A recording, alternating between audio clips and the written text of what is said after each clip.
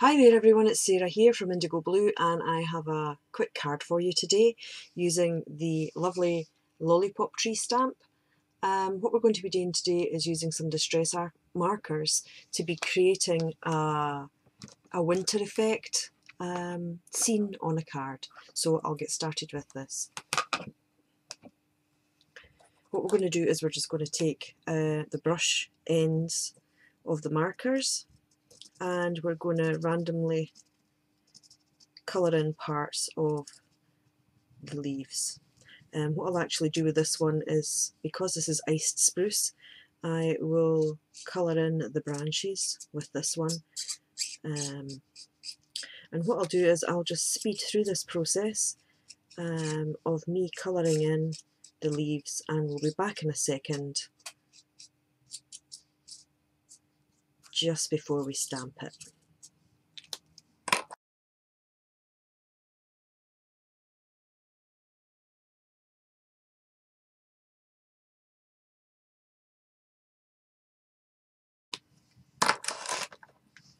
There we go. So now what we have is we have the whole stamp covered in distress markers of different colours of blues and kind of greeny blues. So what I'm going to do now is I'm going to take a piece of 4x4 cardstock. I've already got the mount tape on the back. Our matting layer is silver, and again I've got that mounted. So the card is 4.5 by 4.5.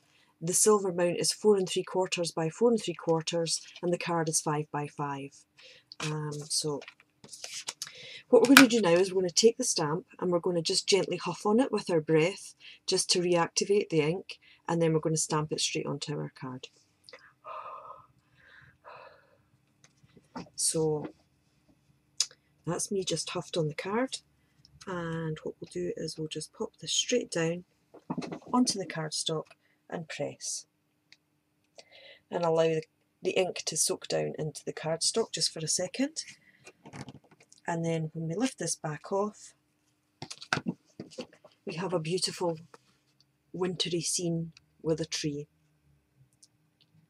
And what you can do is you can use this card for any, you can make it as a Christmas card. You could also make it as a thank you card. Any sentiment you want really, you could pop at the bottom of this card. So I'm going to speed through the process of me picking the tape off, and I'll be back in a second.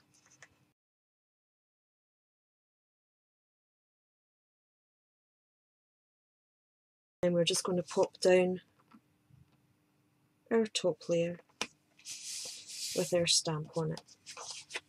And that's a nice, quick and easy card that you can collect. Make as many as you can. You could do them for the different seasons. You can put different sentiments on them. It's really quite a versatile and lovely little stamp. I had made one previously just to show you the difference. This is an autumn card, and I just put the sentiment, "You are the sunshine to my day." And I used reds, greens, oranges and yellows for that one.